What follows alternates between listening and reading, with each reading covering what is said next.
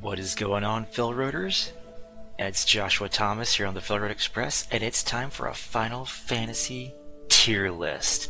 I just recently finished playing Final Fantasy II, and I've always wanted to do one of these tier lists, and I wanted to make sure that I played what was heavily regarded as one of the worst numbered Final Fantasies before I made this tier list, because I wanted to understand it. So, here we are.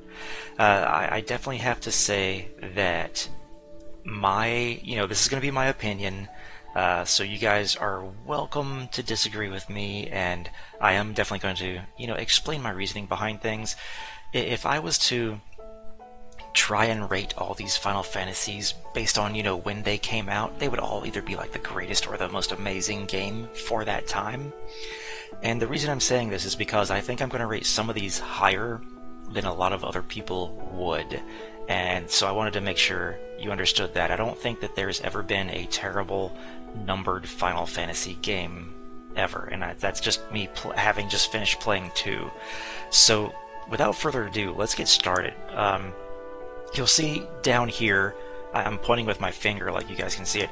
I've got some did not play. I have not played Final Fantasy 3, 11, or 14, and I haven't played all the way through Final Fantasy IV. And I do have to say that I got the 3D version of that one, the one that came out on like the Game Boy 3D Advanced or whatever, whichever it was called. And then I'll explain some other versions as well. So let's also get one thing straight here. I've got one game and one game only that's going to go in terrible, and that's frickin' Final Fantasy All the Braves. This was a mobile game where basically it was just like, how fast can you tap the screen? That's it. It's a horrible game. I hope it's no longer playable because it doesn't deserve to be played. It is just the worst cash grab Final Fantasy Square Enix has ever come out with. So for those of you who are wondering, that is what I consider to be a terrible game. So now on to Final Fantasy 1. Final Fantasy 1 is going to go, even though it's the first one, the one that started it all, it's going in average. And the reason I'm saying this is because, compared to everything else, it was the original. It was the one, we wouldn't have Final Fantasy 16 if it wasn't for Final Fantasy 1 and everything in between.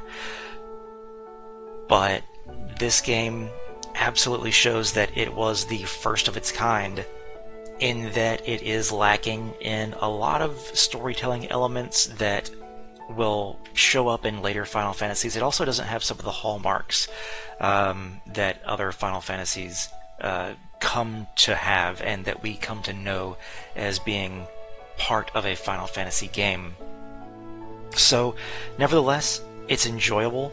The combat system is good, and when I played it first, I was still amazed. I played it when I was 6 years old to begin with, and I understand why it got the hype that it did and why it was able to start this beautiful franchise. So now on to Final Fantasy II. This is one where I think people would think that I'm going to put it in bad, but I'm also putting it in average, and here's why. I went into this expecting for it to, yes, be one of the worst ones I ever played, but I also recognized it as being one of the first for a lot of firsts. This was the first Final Fantasy that had named characters who actually had some form of development in a game. It wasn't heavy development, but it was there. This was also the first Final Fantasy that had a Cid. The Cid was an airship captain, or an airship pilot, first of his kind, the first chocobo. It did such a good job on so many levels. And then there's the combat system and the level up system, so to speak. Honestly, combat was fine. It had the same flaws that many other Final Fantasies have, in that it's like, oh, should I cast this death spell, which might never work, or should I go ahead and cast this fire spell, which is guaranteed to do damage? Of course I'm going to cast fire, and I definitely grinded. You can see my playthrough of it on the FailroadExpress. I tried to grind some of those status element magic spells, but it just wasn't great. And then I definitely would say that just regular attacks. Regular attacks become OP much faster than magic spells do, and that's one of my biggest issues with it. And then also the fact that when you get a new spell, it's just like level 1 and it's so freaking weak, and you have to grind and grind and grind if you want to level it up, which isn't bad for the 3 characters you have throughout the entire game. But then you get frickin' Leon at the end of it, stupid Leon, and he still starts out with no spells. So that's my qualm with that. I'm going to get off my soapbox on that. We're going to continue on with the next numbered game that I have played all the way through, and that's Final Fantasy V. Oh, this is tough. It's been a long time since I played Final Fantasy V, and I have really good memories of it. It's either going in good or amazing. I'm going to put it in good for now. It's clearly an improvement upon many, many things.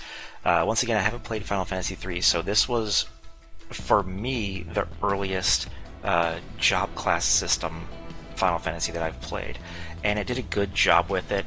Its characters and its storyline felt a little dragged out, especially when we get to Final Fantasy VI. And it's also important to note that I played several other Final Fantasies before this one, like 7. I may have played 8. I played Tactics, and I played 6 as well. So, yeah, I'm going to leave it in good for now. Once again, love the job class system. The story and characters are a little, on the average side. But now we get to Final Fantasy VI, and this absolutely goes into one of the greatest of all times. I think I'm in the same vein as a lot of people in that it's absolutely incredible to see what Square Enix was able to do, or Squaresoft at the time was able to do with this, 2D art style, and still what would be considered like the classic combat system. I mean, there was no voice acting, and yet there was an opera in here. There was so many characters to choose from. Each of these characters had good storylines. The combat system was entertaining. Each of the characters felt different in combat, and it made them feel unique and important and just fun to play as. And then just the way the story was told, like compared to like Final Fantasy II. Like Final Fantasy II was short. Final Fantasy VI, I know why they haven't remade Final Fantasy VI. It's because they would have to make it a trilogy like Final Fantasy VII that they're doing right now. So that's how I feel about Final Fantasy VI. It is the greatest of the 2Ds and is absolutely an incredible story and holds up today. All accounts, amazing game. Now into Final Fantasy VII. If you guys watch my channel, you know that this is hands down one of the greatest. In fact, I'm going to put it ahead. Let me put you ahead. There we go. Of Final Fantasy VI. It has its flaws, absolutely, but damn, the storyline and the materia system just put it over the top. It is just an incredible game, and Final Fantasy VII, even though I did play Final Fantasy I first, Final Fantasy VII is the game that made me want a PlayStation. It's the reason I had a PlayStation. It's the reason I have a PlayStation 4 and a PlayStation 5. It's because of this game right here. And I don't regret it one bit. It is what made me a Final Fantasy fan, even though it wasn't the first one I played. On to Final Fantasy VIII. Final Fantasy VIII would either go in good or amazing. And here's the problem with this one as well. I'm having to remember back a long time ago, because it's been a long time since I played this one as well. Last time I probably played it was maybe on my PS2, maybe. But for now, just because I have less information on it, I'm going to put it in good. It's going to go above Final Fantasy V. Once again, this, improved in so many ways upon Final Fantasy VII. I personally had no problem with the junction system. I enjoyed it. And of course, I'm not one of those people who tried to figure out the meta and figure out how to be OP early on in the game, so it continued to be fun throughout the game. The story was really good as well. It had its flaws, it had its jankiness, and you know, anytime you deal with wibbly wobbly timey wimey, you have this possibility that that can happen. But nevertheless, man, I still loved Final Fantasy VIII, and I might change it. I might move it up to Amazing here later in the tier list. Final Fantasy IX, absolutely an amazing game. Final Fantasy IX was definitely the epitome of the PlayStation 1 era, and I recently watched someone else's like abridged version of their playthrough, and it reminded me so much of why it was such an amazing game. It absolutely pushed the PlayStation 1 to its graphical limits. This one, I believe, was also on 3 discs. It was either 3 or 4 discs. I know 7 was on 3, 8 was on 4, and I want to say 9 was either 3 or 4, I can't remember. But the storyline was awesome. They went back to the sort of classic chibi style characters, which is something that I wished back then that they hadn't done. But once again, as I played it, I still fell in love with it. And we're being reminded of all those story elements just reminded me of what an amazing game this was. And like, you know, I teared up at the end. That was you know, learning about Vivi and Zidane and Garnet's histories. It was just so good. Vivi is such a great character, most famous black mage in Final Fantasy history, so can't say enough good things about it. Final Fantasy X, this one I teeter between greatest and amazing.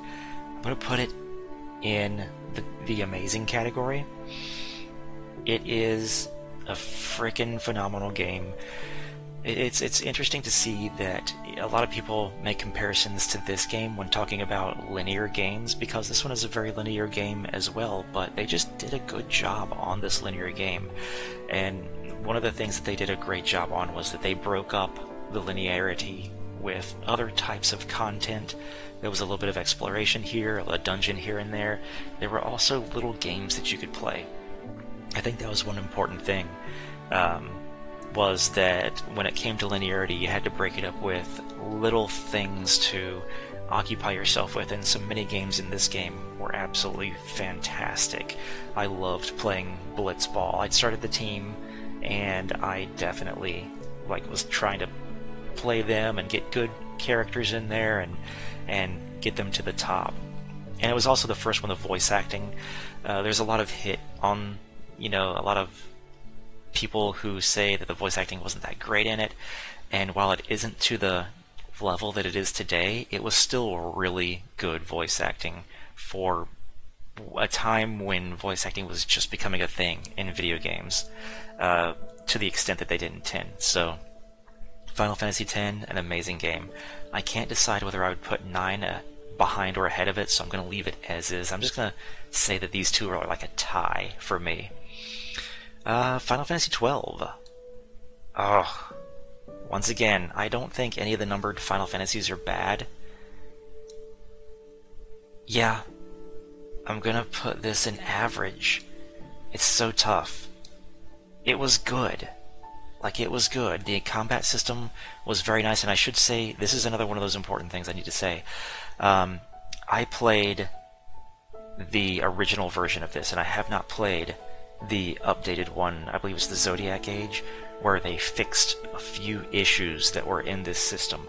The original one, by the time you got to the end of the game, you had unlocked so many of the different squares in the upgrade system that every character was practically the same. Every character was practically the same. There was no difference between them. Another caveat I should say is that Final Fantasy II, I played the pixel remaster of it, so that could have affected me a little bit as to why, I'm giving it the average instead of the bad. Nevertheless, one of the things that I didn't like about 12, and I couldn't put my nose on it at the time, but I kept waiting for something more to come with Vaughn and Penelo, and they were so vanilla. Like, you know, a lot of people will argue with that, but no, they were vanilla compared to all these other Final Fantasy games where the main characters had such an important aspect in the game. These two characters felt like they were just along for the ride most of the time. I kept waiting for some kind of relationship to start building with Ash and possibly Vaughn, but at the same time I was just like, I almost don't care. And then by the time I got to the end of it, when I was in the final dungeon, I didn't think I was in the final dungeon. I was like, oh, okay, I just need to get past this, and then the final dungeon will appear. And then the credits rolled.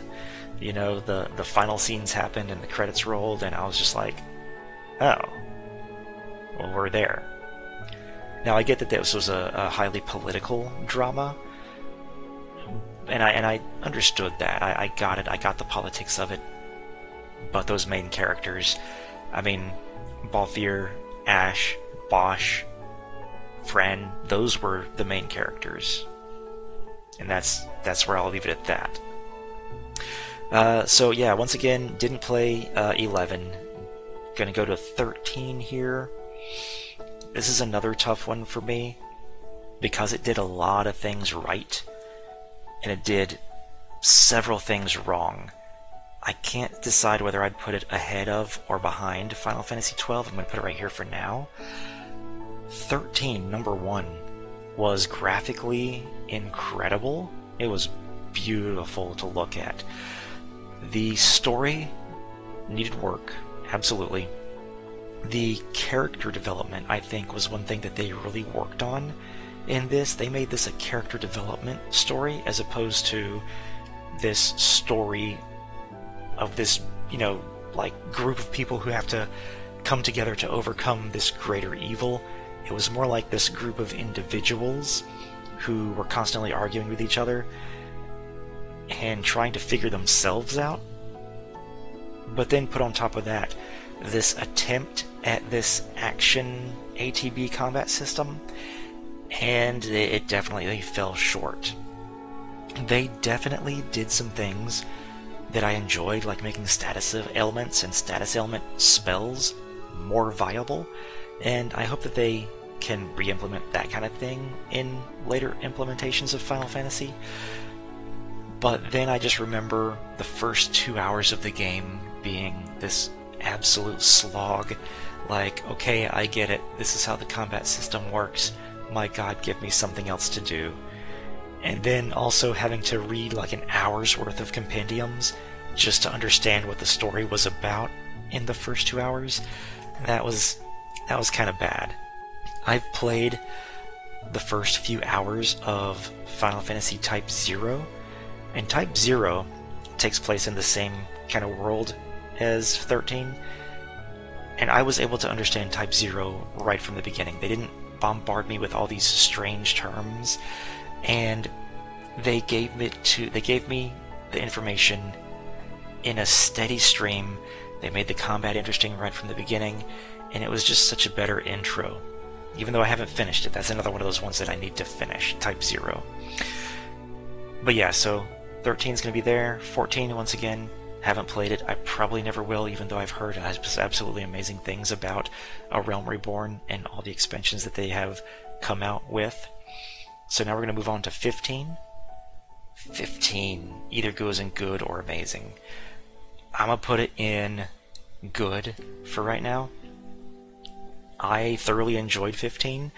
I definitely saw the steps that had been taken from 13 to 15, and I could also see, I played 15 after having played Final Fantasy VII Remake, and I could absolutely see the beginnings in Final Fantasy 15 of what they kind of perfected in Remake. So just like the dialogue system, how you could run through a town and hear people talking without having to go up to them and press X. I loved that.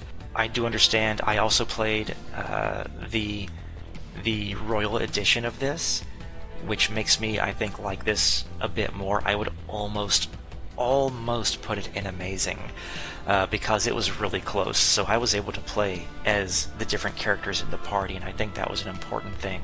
This is also barring the expansions. So I'm not counting the expansions as a part of the Royal Edition when I put it in good. If all those expansions had been a part of the original game, it would absolutely be up here in amazing. But no, it's still good. The storyline, I definitely enjoyed it. The combat system did kind of get stale in areas, and then there were some issues as far as I was concerned with the main villain. He was what I would call ambiguous. He was too vague for too much of the game, and then we literally towards the end of the game get on this bullet train just barreling towards the end, giving us all this exposition, telling us exactly what was going on. And it's something that we needed a little bit earlier on in the game. So once again, I'm so close to putting it in amazing, but I'm going to put it in good. Let's see. Final Fantasy 16. This is another one of those games where I teeter back and forth right here. Right now, I'm going to put it in amazing. This was the first rated R mainline Final Fantasy, and I loved what they did with the R rating, the things that they added to it, the things that we have only ever sort of seen with kid gloves on in other Final Fantasies. I mean, yeah, there's absolutely sexual innuendos and you know, hints at sexual acts and other things in other Final Fantasies, and there are absolutely mature themes in other Final Fantasies. It's just that they had to be portrayed in a teen-rated way. Final Fantasy 16 took the kids' gloves off and did an amazing job with it. The combat system was solid, and if you watch my review of it, it was solid, but it was missing some things from that literally exist in almost every other Final Fantasy game that would have put that combat system on the god tier level for me. But it ended up just being a reflex system where you waited for abilities to charge and then you used those abilities and then you did the reflex thing again. So there was that issue, and then there was the issue of really bad side quests which led to some poor pacing in the game. That's all I'll say on that one. Voice acting phenomenal, main story phenomenal, the world building was also phenomenal with the exception of the side quests, and then the end game side quests actually did what I wish the other side quests would have done. They were good, but because of those really bad side quests earlier on, I didn't complete all of the amazing ones at the end of the game. So that's where I am on that one, so it's at the end of the amazing list. Now we're going to move on to some of the sequels and offshoots. I'm going to start with Final Fantasy Tactics. Tactics is the greatest. I know that they came out with Tactics 2 and Tactics 3. I never played those, so I don't know if they were able to improve upon this system or not. I would almost put this in amazing, because I'm sure that I know there were improvements that they could have made upon it, and there were absolutely some flaws in the original Tactics game that needed work, and I wouldn't say that those really got fixed in, the Zodiac Age? I might be getting that confused with Final Fantasy 12, but either way, the remaster of this one that you could play on the PSP and some other things was just really a remaster. It didn't really fix anything as far as I was concerned. But nevertheless, it is an incredible tactics game, and I can't speak highly enough of the system that they created way back then.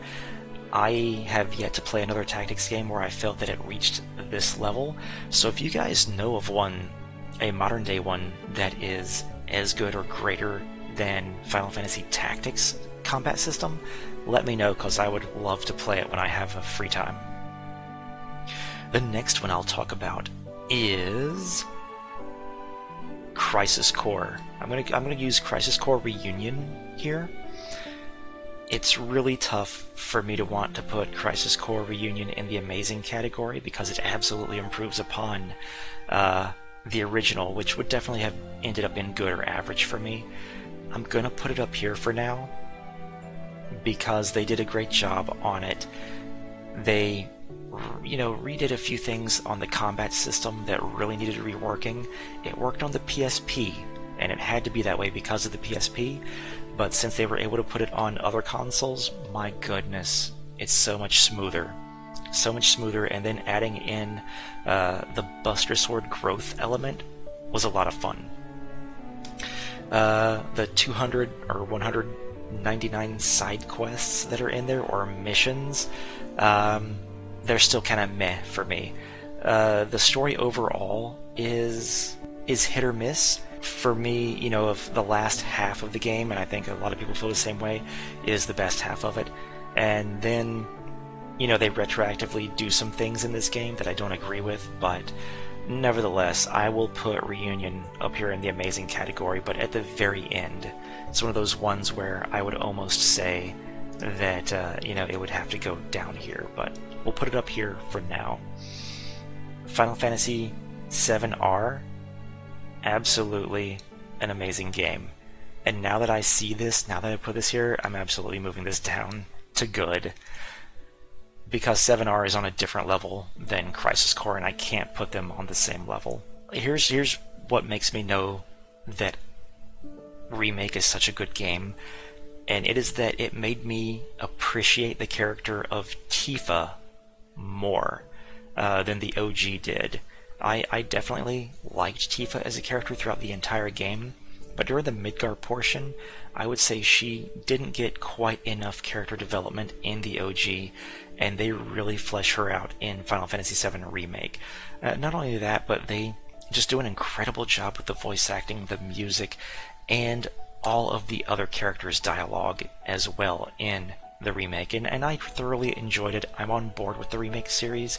Can't wait to play Rebirth coming out here soon, and yeah, I can't say enough good things about it. But amazing game. Not the greatest, but definitely amazing. I can imagine putting Rebirth up here in a future tier list. Final Fantasy, we'll go with Dirge of Cerberus. I gotta put it here. I gotta put it in the bad category. It's I almost want to give it average because it's not a horrible game. It's not terrible. It's not all the Braves. But it wasn't great. It could have used some work on the dialogue. It had some really campy stuff in it. Its attempt at being a third-person shooter was okay for Square Enix. I mean, for Square Enix, it at least played. It played well. They had the good visuals in it, but it was just bad. So I won't defend it any more than that. Final Fantasy X-2.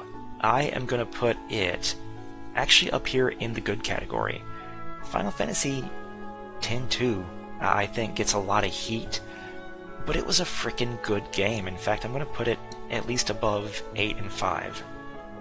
The Dress Sphere system was a fun system to play, and it was, while it wasn't as good as Final Fantasy X, definitely not in terms of story and in terms of world building and that kind of thing. X-2 did a good job, and I think it's one of those things where people saw it, they saw that what they did with the character of Yuna, and they just wanted to hate it. In actuality, it's pretty good sequel for 10, and it's fun as hell to play. So if you're one of those people who was like, oh, I've heard that it was bad, so that's why I didn't play it, you need to give it a fair shot and see how it goes for yourself. The Dress Sphere combat system was a really well thought out system, and it really made you think when creating your sphere grids. So yeah, it's a good game, and nothing could make me change my mind on that. And then Lightning Returns Final Fantasy 13. I never played 13-2, but I did play this one. This one also goes in the good category, and as far as I was concerned, it was better than 13. This was honestly an unsung hero in terms of action RPGs. Lightning Returns was honestly the first action RPG that was really good, that was made by Square Enix. It was, I would say, honestly better than 15's. Dang. I'm gonna put it above 15 just for the combat system, but if we were talking storyline, I would be putting 15 above it. Nevertheless, it had an absolutely rewarding combat system. The different builds that you could make for Lightning were incredible. The end of the world scenario was absolutely fun to investigate. It had a darker tone to it, and this 500-year gap, for those of you who don't know, Lightning Returns takes place 500 years after Final Fantasy 13-2 or 13, and time has been frozen, or I should say that people have stopped aging this entire 500 years, and so children who were 5 years old stayed 5 years old for 500 years. People who were elderly stayed elderly for 500 years. Now, you weren't invincible, you still died, but nevertheless, I think Final Fantasy Lightning Returns is definitely one of those unsung heroes. So, this is my tier list. Let me know what you guys think. Let me know what kind of changes you would make in this tier list. These are all the ones, once again, that I played, and the numbered ones that I haven't played. Anyone on this list that you're thinking of, like Stranger of Paradise or Type 0, are games that I started playing but have not finished as of this date. So let me know what you guys think, and I hope you enjoyed this, and check out more Final Fantasy content on the FailroadExpress. Check you guys next time.